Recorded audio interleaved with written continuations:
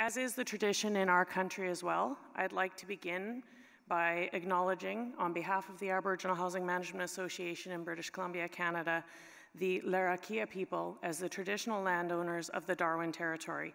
And we would also like to graciously give thanks to and respect to the Larrakai elders, people, past and present, for welcoming us here to do our good work.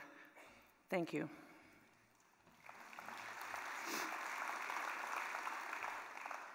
In the language of my ancestors, N'it, hello. My name is Margaret Pfoh. I am the Chief Executive Officer for the Aboriginal Housing Management Association. I know that since I've been here, I've had the pleasure and opportunity to speak to the Aboriginal Housing Office members and board and learned quite a lot of history here in Australia, as well as meet with some of our New Zealand counterparts. And you know, I understand that there are more in common that unite us than divide us as a people. And as Elder Ellen said, united we stand, divided we fall. And while I'm here to share with you the experience in Canada, there is so much that has happened that is the same for us as Indigenous peoples. And so it's important that when we start to talk about solutions, we understand that we're talking about an international phenomenon where colonization has impacted Indigenous peoples in any part of this world. I also would like to thank the young Tiwi singers for their beautiful opening. That was inspiring. I also would like to thank Senator Melanderi for your words as well. It certainly sounds like we have a lot in common, both as Indigenous peoples as well as our fight with government of all levels to understand that solutions for Indigenous people need to be led by Indigenous people. We need to be at the table.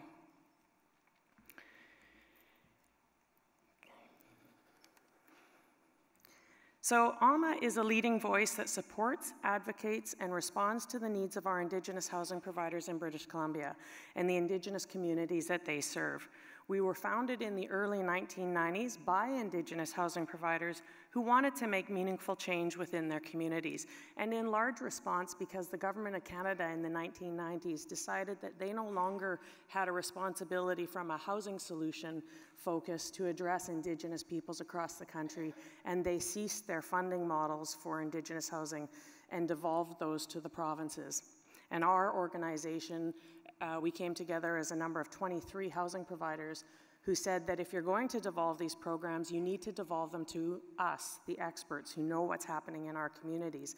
And we were fortunate that the province of BC agreed with that because the federal government had no interest in discussing the administration of urban Indigenous programs with a provincial organization. They wanted to deal strictly government to government with the province of BC, and the province of BC back in that day agreed that we should be at that table at all times.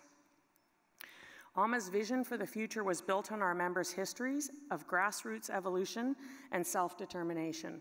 AMA's vision aligns with the United Nations Article 23 that states Indigenous peoples have the right to be actively involved in developing and determining health, housing, and other economic social programs affecting them. So as I said, we are a provincial umbrella organization currently comprised of 41 members who are each Indigenous housing providers, and they have been meeting the needs of our displaced urban Indigenous peoples for nearly 50 years across the province and across the country of Canada. Our members serve over 5,000 Indigenous families across the province.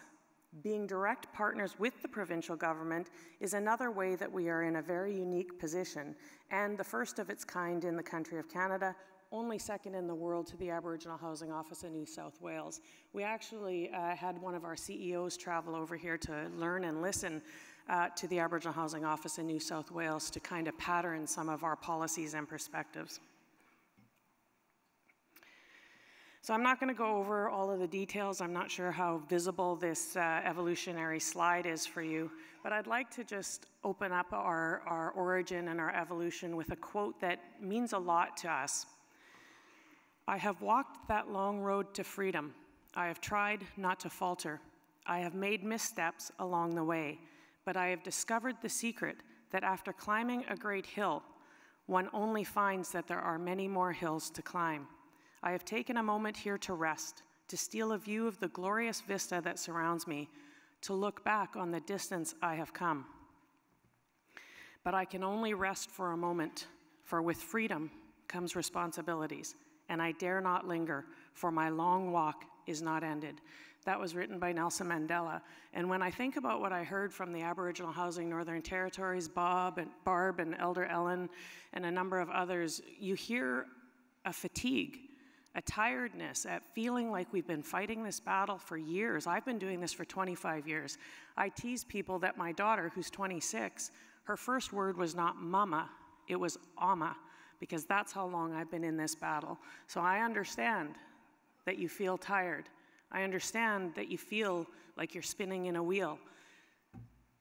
But you will succeed and you will move forward. And it's the fortitude and the resilience of Indigenous peoples that will demonstrate as our countries grow, we are the leaders, we are the landowners, and we will still be here despite what has happened.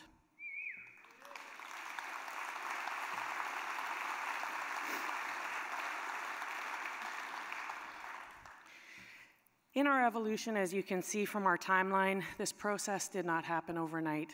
And I'd like to congratulate the Aboriginal Housing Northern Territory. They just received their Certificate of Incorporation after 4 years of working and coming together as people to fight for their rights. So congratulations to you.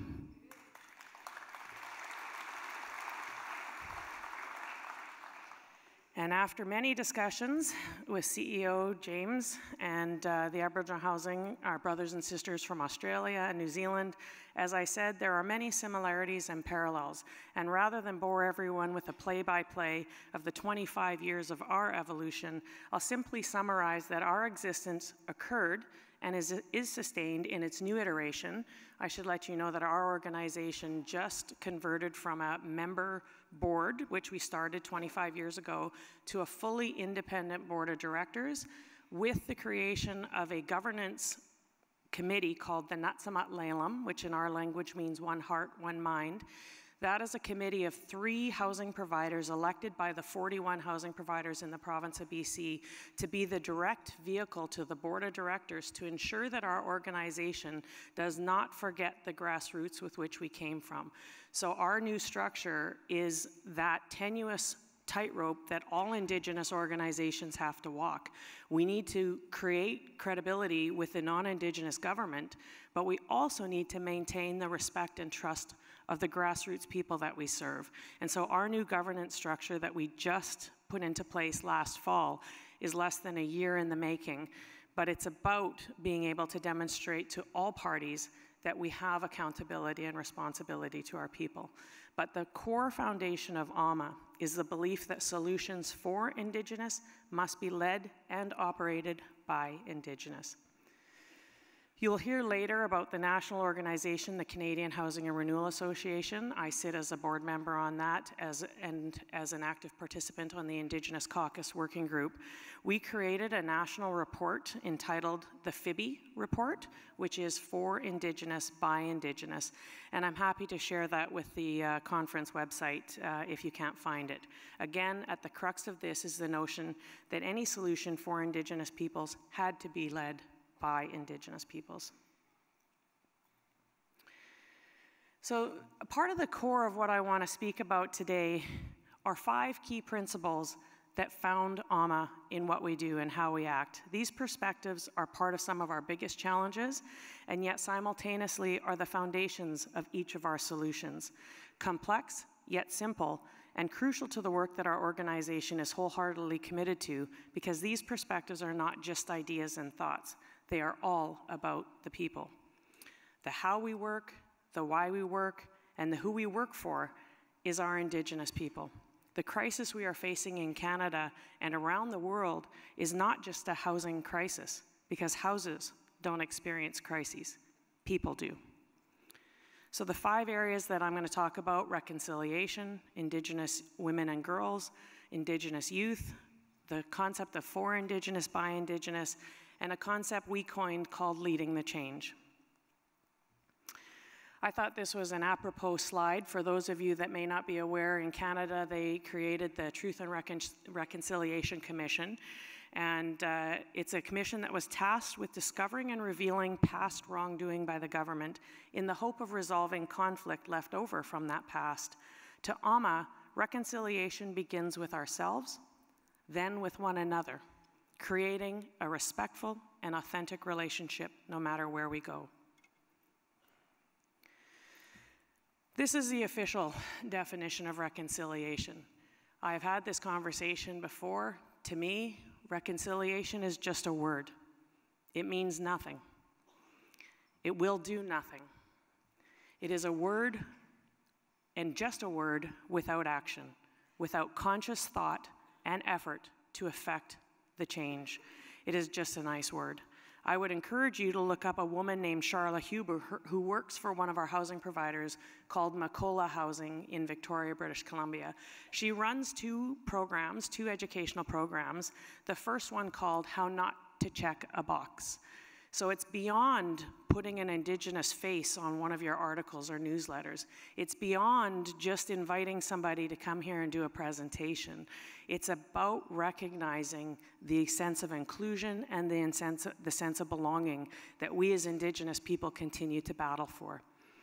The other program that she teaches is called Indigenous Relations.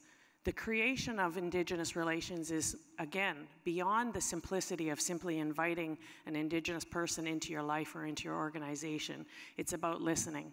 It's about hearing, and it's about feeling, and it's about taking the time that it's going to take to rebuild trust that has been broken over years and years of systemic breakdown. So if you're interested, again, you can find the Makola Housing Group of Societies on our website. It's all about conscious thought and intent. Weave this into your daily lives and actions, and we will see true reconciliation. The Truth and Reconciliation Canada provided 94 calls to action. AMA has been honoring these calls far before these were ever released. They are a part of our day-to-day business and interactions within all of our relations with all of our people, communities, partners, and stakeholders. This is a picture of some of our founding members. Some of you may have met on the far side there in the glasses is Andrew Leach. He was our CEO for a number of times. He created the World Indigenous Housing Conference in 2012, which our brothers and sisters from Australia and New Zealand traveled across the pond to join us at that time. The center is a founding member, David Seymour, and the woman is June Later. She is also one of our founding members. She was just given an honorary doctorate from one of our local universities for all of her hard work in terms of working for urban Indigenous people.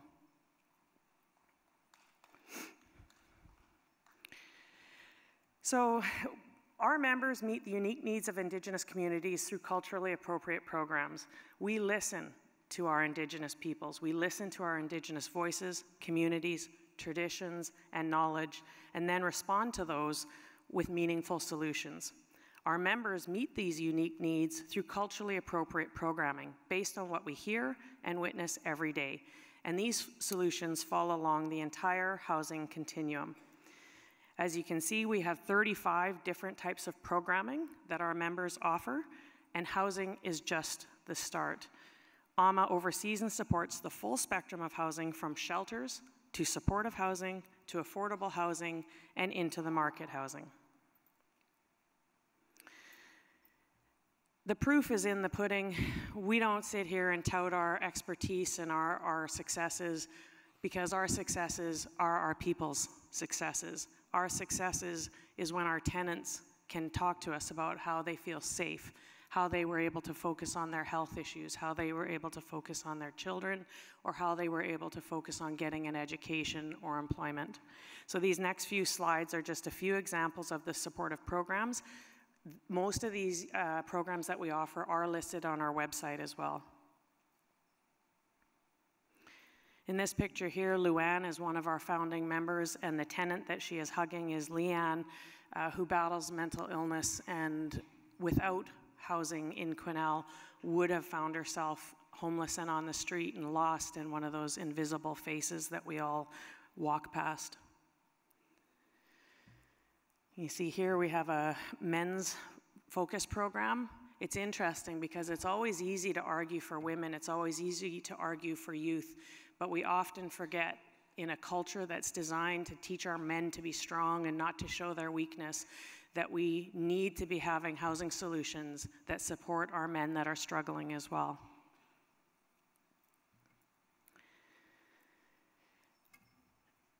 In our workplace, as I said, we weave reconciliation through everything we do, and our staffing structure has evolved in response to what our communities have asked for, what they need.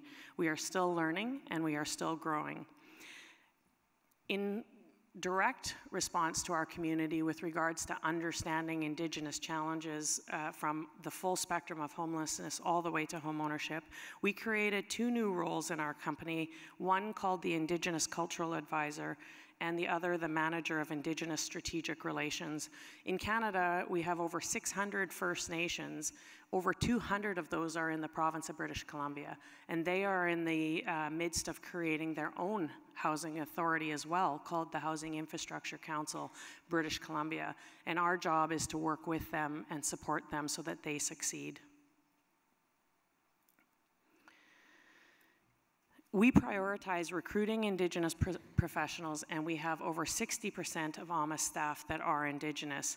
Pictured here are a few of our strong Indigenous women in the AMA office, and I'm happy to say that 3 of those women have all received promotions recently. Our goal is to create capacity within and to support leadership and evolution. And I heard that when I talked with our leaders from the Aboriginal Housing Office. We need to be bringing in the younger generations, and we need to be supporting them and promoting them so that they can take over, so that they can carry on this good fight for Indigenous people. That's a nice segue for one of our key focuses, which is our women and our girls. Many of you may know that there was a national inquiry launched in Canada because of the overrepresentation of our Indigenous women and girls going missing or murdered. And that's happening across the country. I understand that it's happening in other parts of the world where our Indigenous girls and our Indigenous women are treated as though they are disposable. Despite the fact that we understand women are our matriarchs, most of our Indigenous populations work under a matriarchal system, we still find that mainstream community, by and large, sees our women as disposable. So the National Inquiry into Missing and Murdered Indigenous Women and Girls brought forth 231 calls to action and was released earlier this summer. I see that the slide isn't actually updated, but I did send a slide that has a link to the Missing and Murdered Indigenous Women's report. I'll make sure that that gets given to the Hurry website before I leave. AMA has always embodied those calls as a core value. We continue to honor our women through culturally appropriate housing and ensuring Indigenous challenges are solved through Indigenous community-led solutions.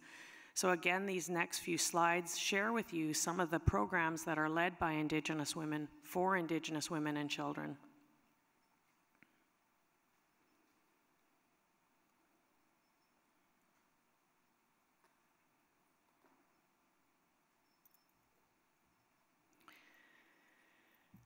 Last year, I had the pleasure of sitting down with former Prime Minister Paul Martin. We talked about a passion of his which focuses on Indigenous youth. In our discussion, because we recognize that the Indigenous population is outstripping mainstream growth by 4 to 1, that in the very near future, Indigenous youth will make up 20% of the Canadian workforce.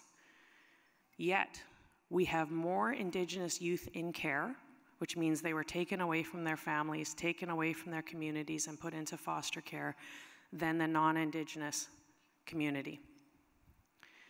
We cannot rely on the colonial government to make or create our solutions.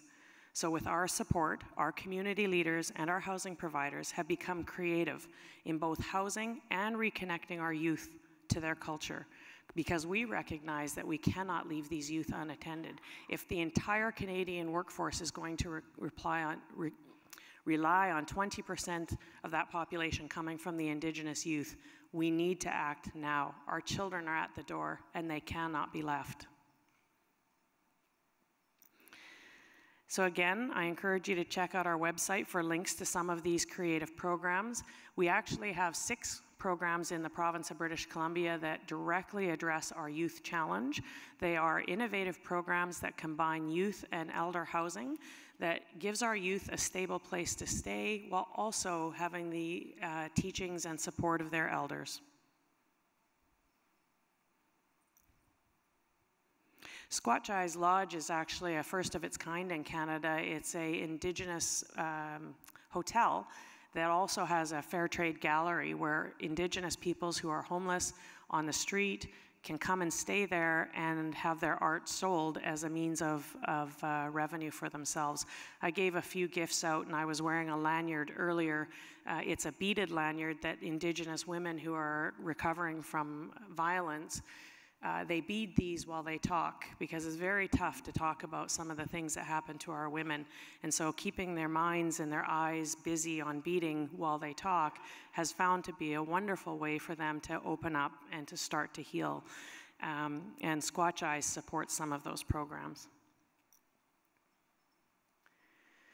If you're ever in Canada, ever in British Columbia, happy to connect with you. We were happy to have Jamie Chalker and Michael Fotherington from Ahuri come over and share with them all of the things that we're doing, not only in Canada, but especially here in British Columbia. So the other concept that you've heard me say, and I'll say it again and again and again, for Indigenous, by Indigenous, is a concept that was founded by AMA and is led by the Canadian Housing Renewal Association. As the first in our country, AMA, second to the Aboriginal Housing Office here in New South Wales, we continually act as a voice and advocate for urban Indigenous housing providers and their communities. They are the experts, and we take our lead from them. Here's just some quick facts regarding some of the issues that we're facing in Canada. You'll see that, again, there is more that unite us than divides us. We have more in common in Canada as we do in Australia, as we do in New Zealand.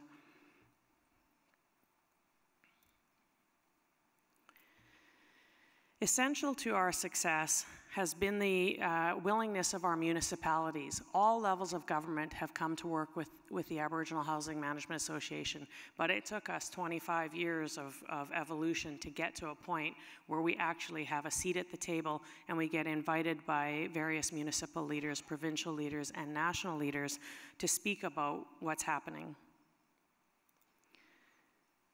Essential to our success has been the strong support and willingness of our provincial government to keep us at the table. Strong partnerships with the provincial government, such as Selena Robinson here, she's the woman that's beside me. The others are my board president, our Indigenous Strategic Relations Manager, and my Director of Public Affairs. Minister Selena Robinson has been adamant on keeping us at the table when it comes to addressing Indigenous housing solutions in the province of BC.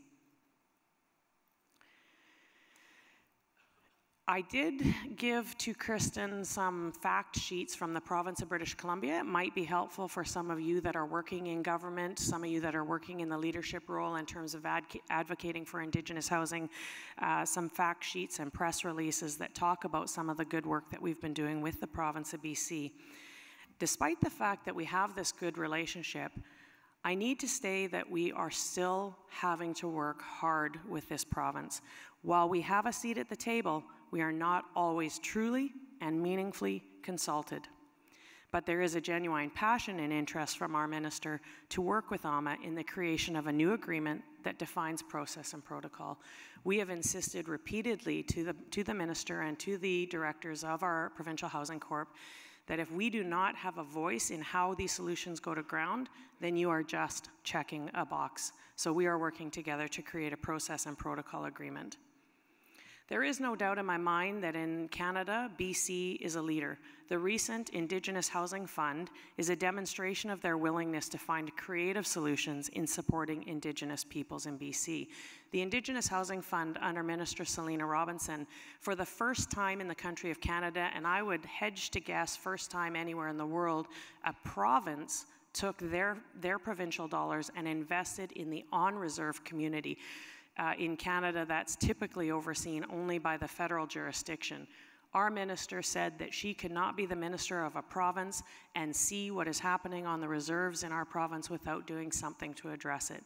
So in the last Indigenous Housing Fund, they committed to 29 housing providers in the province of BC who live on reserve to put new housing to ground in their communities.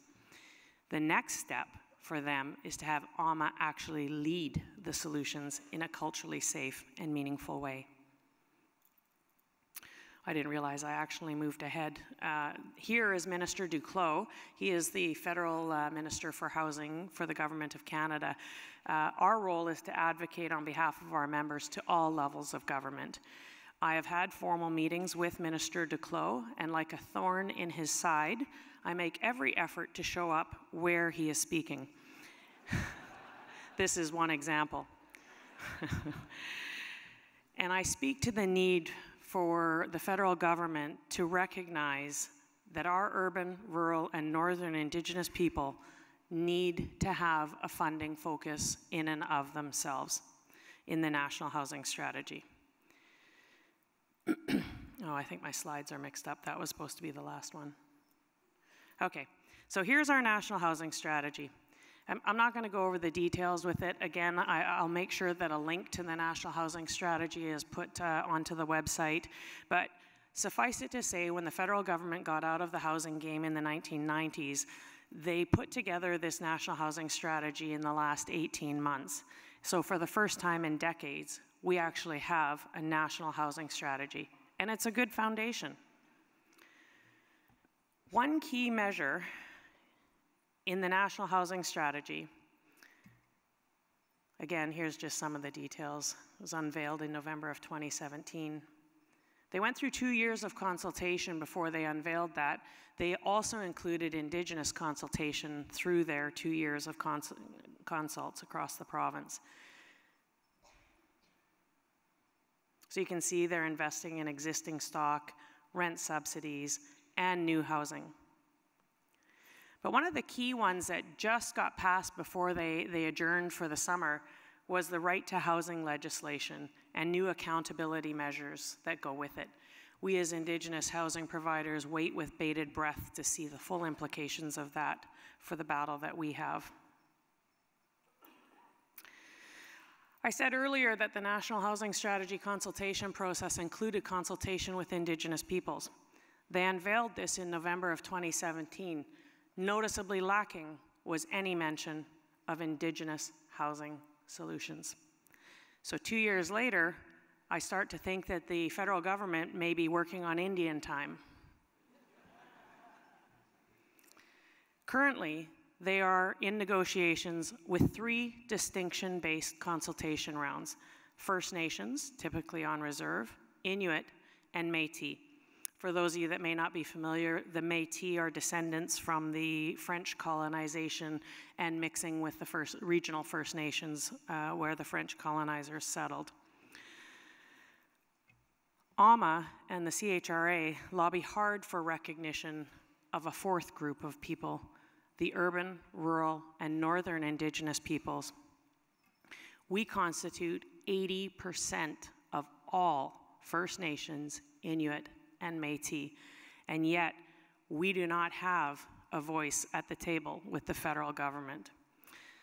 The 80% of the population that live outside of First Nations, Métis, and Inuit communities are there as a direct consequence to systemic colonial practices. Residential schools, Indian day schools, 60s scoop. I'm a product of the 60s scoop. I was literally taken away on the birthing table from my birth mom and never united with my home community. The existing Indian Act, it still exists.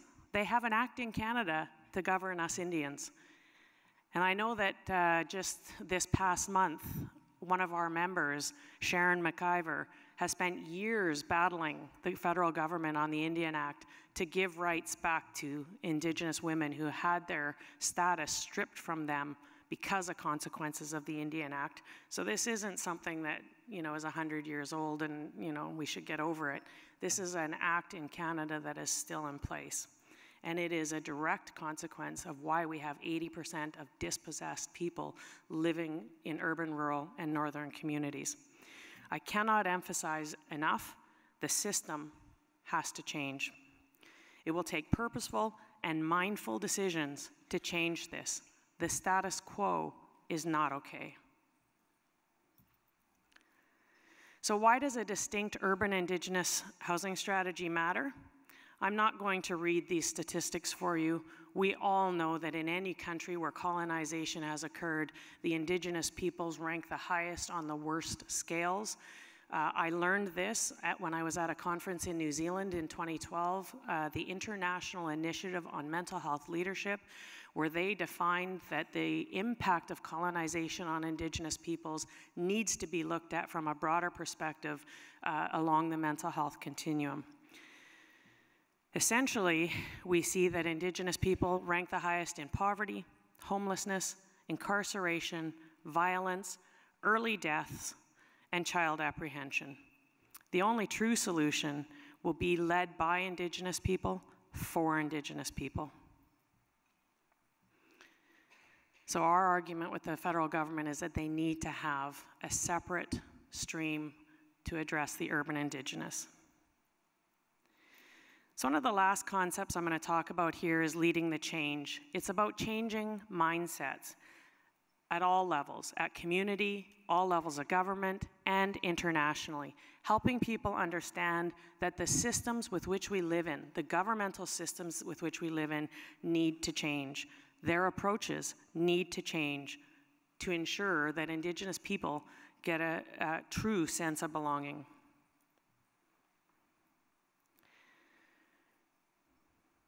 Here is the picture of our announcement of the Indigenous Housing Fund held on traditional Katzie First Nations. They were one of the successful First Nations to receive funding in the province of BC.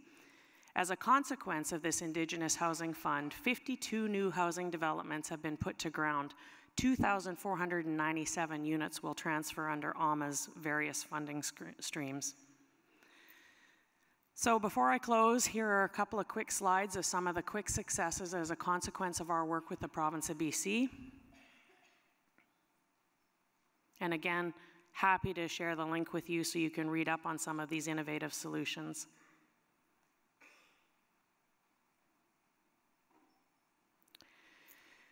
I said to you before, we have a seat at the table, but we don't have a sense of belonging. This quote is very apropos for anybody working in government, anybody working in your housing authority, fighting for the rights for Indigenous peoples. Diversity is having a seat at the table, inclusion is having a voice, but belonging is having that voice be heard.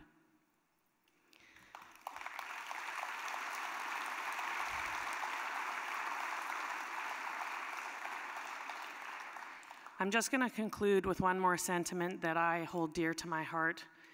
Our deepest fear is not that we are inadequate. Our deepest fear is that we are powerful beyond measure. It is our light, not our darkness, that most frightens us.